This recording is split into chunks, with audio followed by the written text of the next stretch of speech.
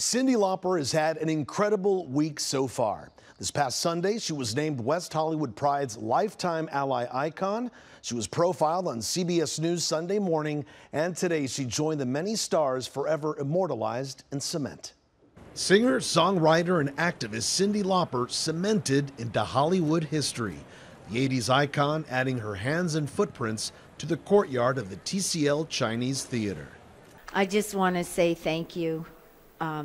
And it's really a surreal moment because, you know, I love glamour and I love Hollywood. Come on.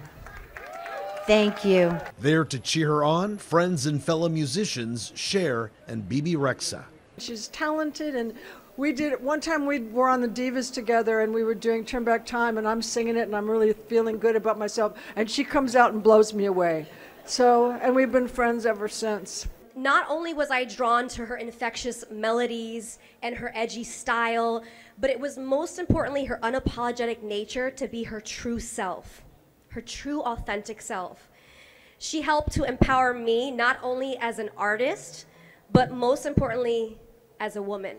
And all of a sudden, we all heard it. And on this day, Paramount Plus releasing the singer's new documentary, Let the Canary Sing.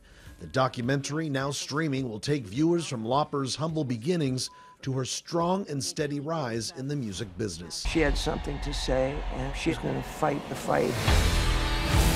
Time after time, one of my favorite songs ever.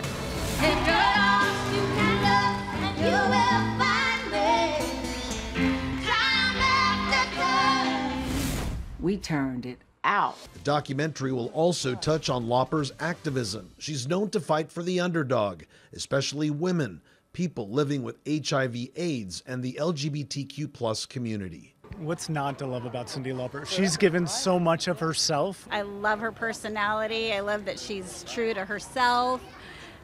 Quirky, unique, beautiful, kind-spirited. I love her so much. Up next for Lauper, a 23-stop farewell tour, a first for her in more than a decade.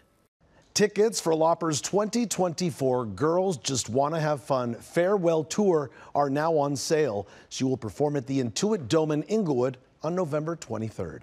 I'm Juan Fernandez, KCAL News.